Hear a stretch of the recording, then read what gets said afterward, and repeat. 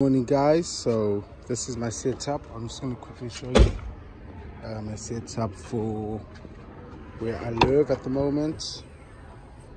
Right now this is what it looks like. I just woke up, so this is it. Got my clothes in here. This is the clothes I want to wear for tomorrow for work. It's kind of like already well, these are new because I just started working there, so it's already kind of like set up. You know, these are all my hygiene stuff. You know, I got my power station over there, which can actually power up with like a small fridge. I will charge up my batteries and everything like that.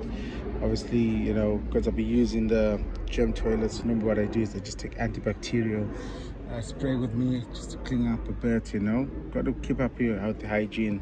So this is my setup, guys. Like, honestly, it's comfortable. I'm not gonna lie, I sleep well. Honestly, where I live there's like 24-hour McDonald's, so I just chill out for a bit before I come here, then lie down, talk to the family on the phone.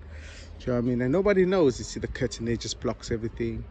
I've got blinds as well, got my windows tinted.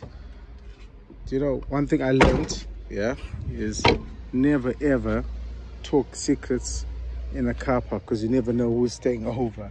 That's the one thing I would say, you know. Yeah, so this is where I stay, guys. This is my house, you know, and to be honest with you, I'm really proud of it.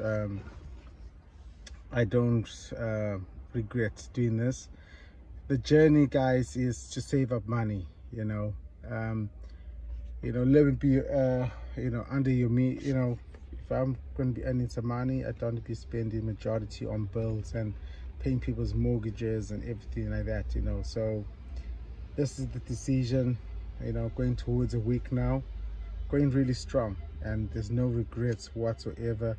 In fact, it's empowering, you know, to know that majority of your money is going to stay with you, you know, and not necessarily go to somebody else that doesn't care about you or your family or how you're paying your bills. At the end of the day, they know that you're gonna have to pay rent and there's no refunds. You know, all the money I've paid in rent, you know, I'll never get that money back.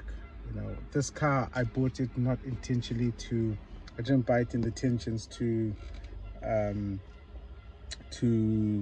live inside, but it just happened to be the perfect size. You know, nobody knows that you're living in your car. It looks just standard. It doesn't give the signs that there's somebody inside. The windows are blacked out, so when I'm sleeping, nobody knows I'm in the car. That's what I was saying to you, be careful whatever you say when you are in the car park, because you never know who's there. I've heard within this week, I've already heard somebody breaking up with their partner, you know, and it's sad, but like, there's nothing I could have done. I couldn't drive away, I couldn't do anything.